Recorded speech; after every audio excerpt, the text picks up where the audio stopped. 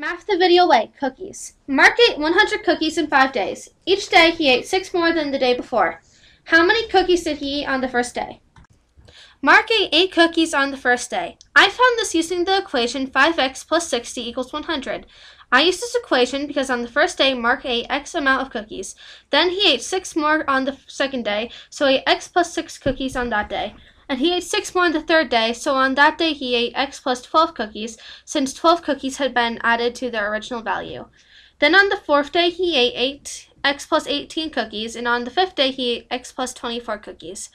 All the cookies eaten over the 5 days added up to 100, so I formed the equation X plus 6 plus X plus 12 plus X plus 18 plus X plus 24 equals 100. I then simplified the equation to get 5x plus 60 equals 100. I solved this equation to get x equals 8.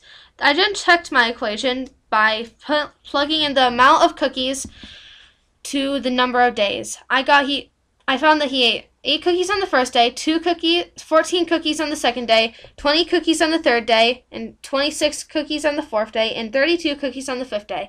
I added 8 to 14 to 20 to 26 to 32, and I found that over the course of the 5 days, he had eaten, indeed, 100 cookies. So Mark ate 8 cookies on the first day.